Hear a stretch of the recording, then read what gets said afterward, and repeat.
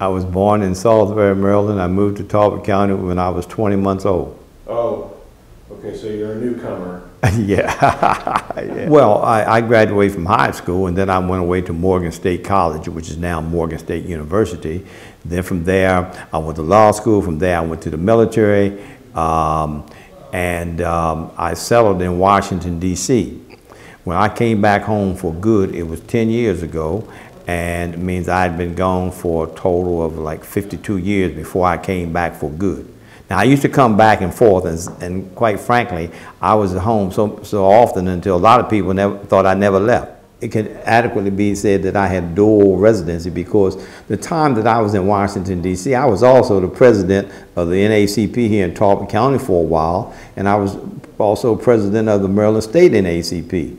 Oh, is that so right? All my activity in terms of organizations and so forth was in the state of Maryland. Two things about Cambridge, at least in terms of the big civil rights episodes. First, in 1963, that's when the National Guard went down, and I missed all that good action because I was stationed in Fort Ord. I was way out in Fort Ord, California. I almost went AWOL, wanted to come home with Jordan.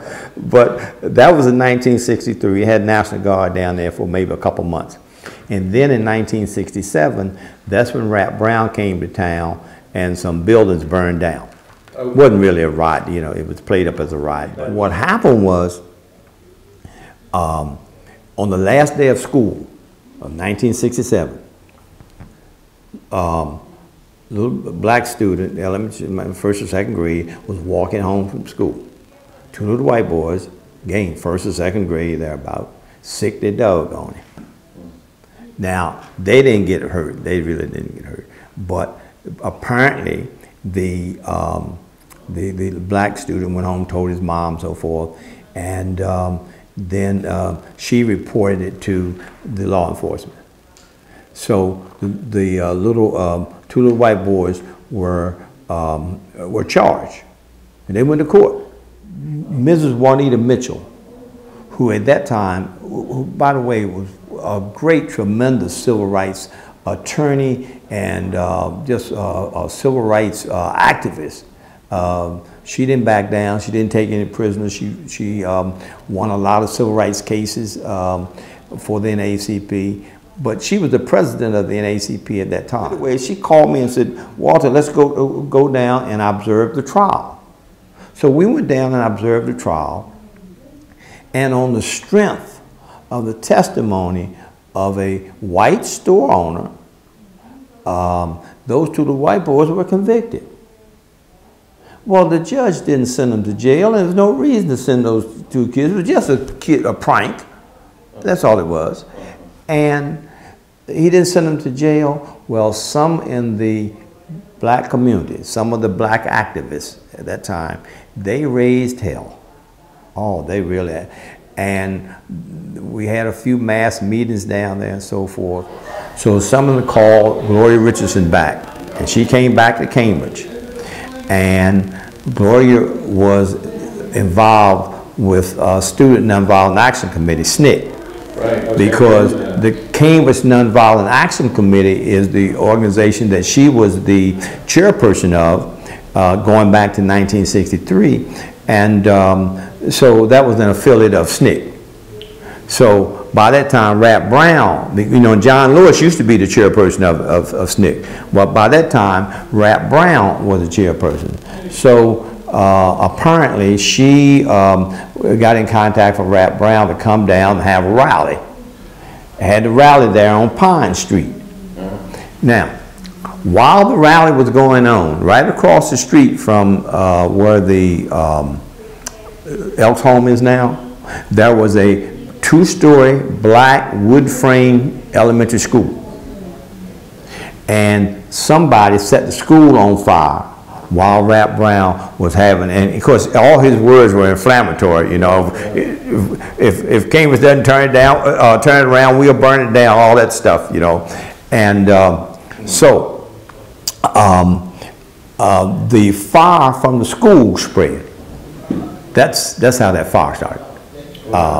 And now I had seen where several days prior to Rat Brown coming to town, where the school had been set on fire before, but it went out. flame went out. So they did it again. And of course it burned It was down. arson, right? Let me put it this way.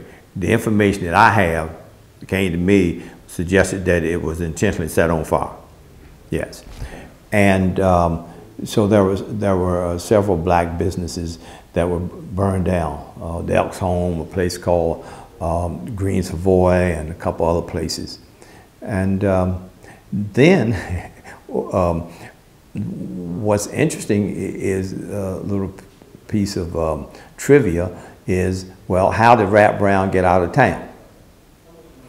Okay, he went to the hospital because somebody shot a shotgun, and one of those pellets hit him.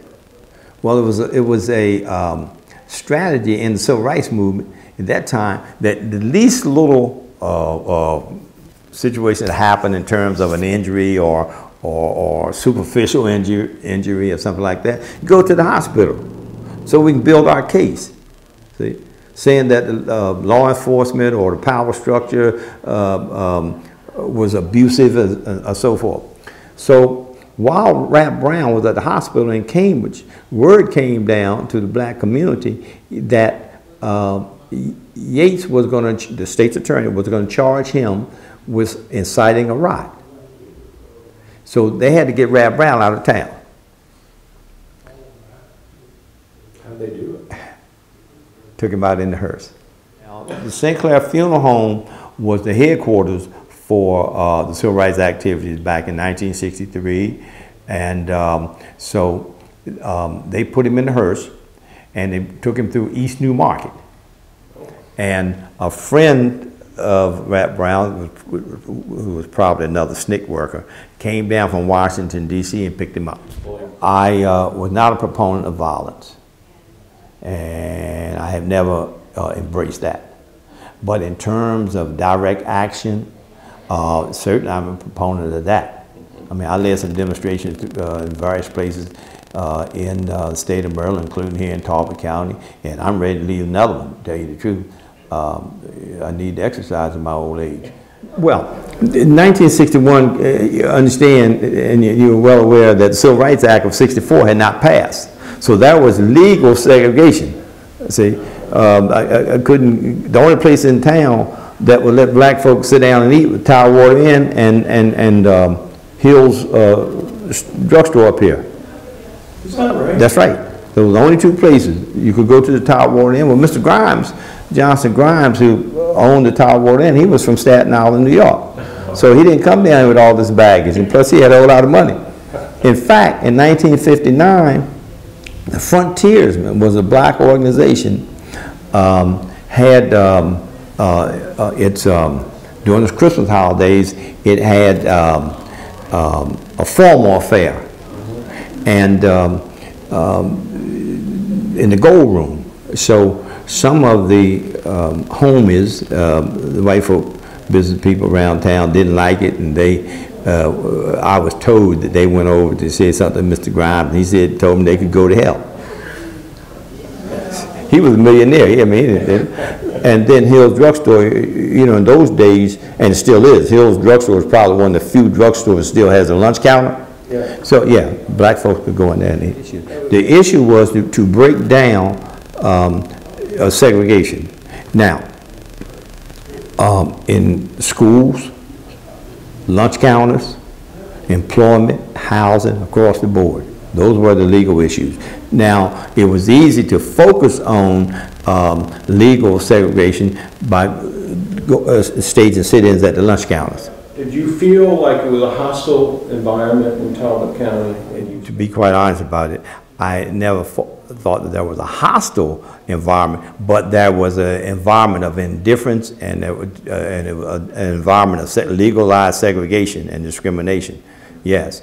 And I realized that when I was probably 5, 6 years old.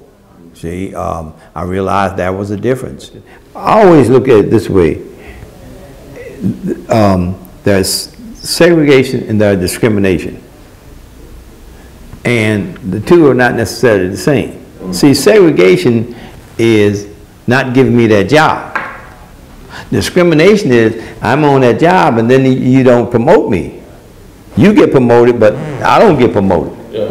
See? So segregation is still around. I mean, discrimination is still around, even places that have been desegregated. So that's what I look for now. And as Dr. Martin Luther King said, freedom is never given up by the oppressor. It must be demanded by the oppressed.